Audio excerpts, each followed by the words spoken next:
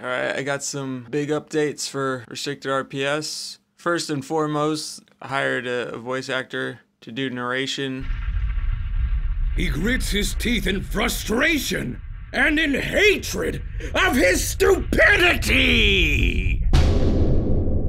And so he did like 95 something lines of narrated dialogue to comment on 40 unique situations. And so I've been putting in a lot of work getting all those situations to actually trigger properly. These are situations like different types of match results, winning and winning big and losing big, and being a slave, having debt, trading, moving to the rest area and buying things. And for the endings in continuous mode, on top of that, I've added in the music that I had made previously, and I recoded the entire sound engine so that there could be more like fading effects and smooth audio transitions between different areas. Another big overhaul I did during this update was there's some animations that were tied to the frames. They were frame dependent. They would lag a lot when heavy animations,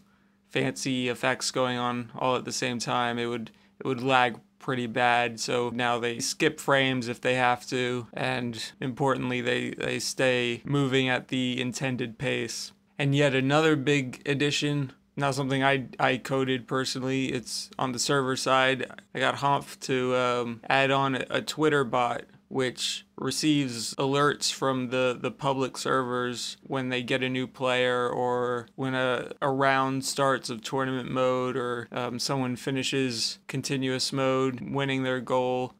Things like that will get tweeted out. And so if you play Restricted-RPS, that will help you find games. Just trying to help people play the game more.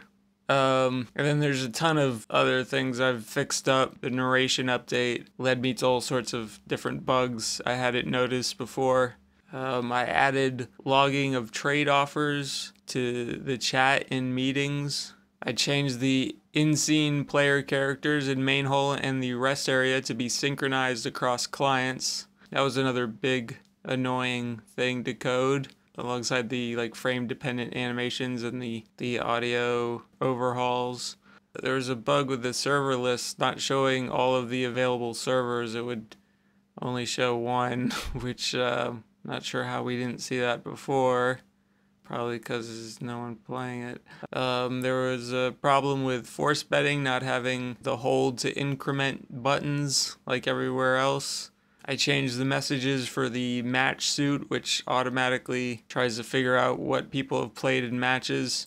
Changed the messages to be more readable while still being vague enough that they don't overstep what is actually being revealed about the matches. In the options, there's graphical settings, which you could change, and they wouldn't always change immediately. Now they all change as soon as you click them, so you can see what they do right away.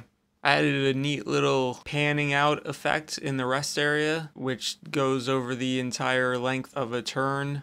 I changed the sidebar match buttons to be frozen during the match results, so you can't go clicking stuff.